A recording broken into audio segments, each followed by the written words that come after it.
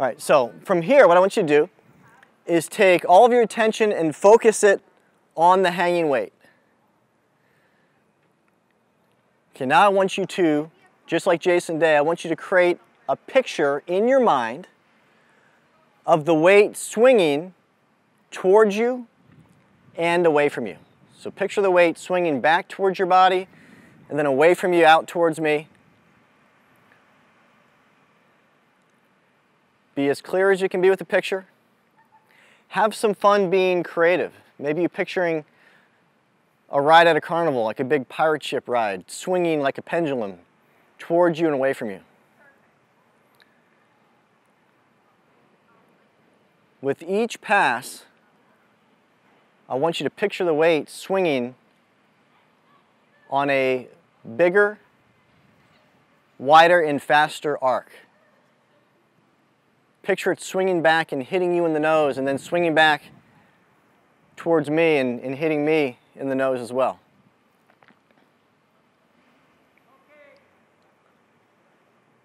Okay, so now I want you guys to change the picture, and I want you to imagine the weight swinging around the numbers of a big, massive clock. 1, 2, 3, 4, 5, 6, 7, 8, 9, all the way back up to 12, and then around again.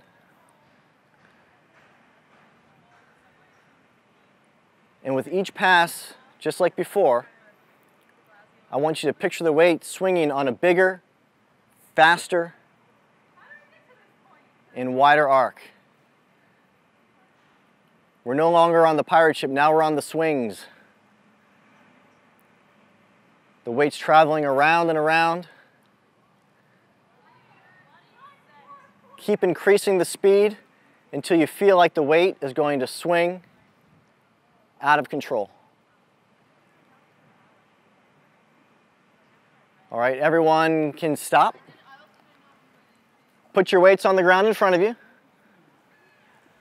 All right, show of hands. Based on the picture, who got the weight to move? Everybody. Who got it to move like a lot? Who got it to move just a little? Right, but for everyone it moved. So I didn't ask you to move the weight, did I? I asked you to picture the weight moving, and what happened? It started moving according to your picture. Who thinks that alone is pretty interesting to consider? Yeah, I do. It blows my mind every time. So, if you weren't physically trying to move the weight, but it was moving, why was it moving? Jaden? Because you were picturing it. But what did the picture do? What did the picture make occur? Like it told yourself to make it move. That's right. So the picture up here manifested itself out there.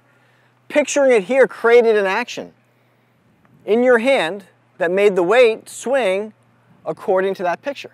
This is real important stuff, right? So Mental Toughness 101, what you just experienced, is this lesson right here. And if you remember and understand and apply this lesson in everything you do for the rest of your life, just knowing this can make a huge impact. So lesson number 1 in mental toughness is what I think is what I do. Another way to consider that is what I think about, I bring about. What I focus on, I give rise to. My outer world is a reflection of my inner world. So what's being created up here, whether you like it or not, is going to present itself out there. Well, that's really important because if what we think about is what we bring about, don't you guys think it's important for us to only think of things that are in line with how fantastic we want our golf game and or our life to be? Does that make sense? So people that are mentally tough, people that work with mental toughness coaches, they understand this. So they're always trying to train their minds only in ways that serve their ability to perform and be happy.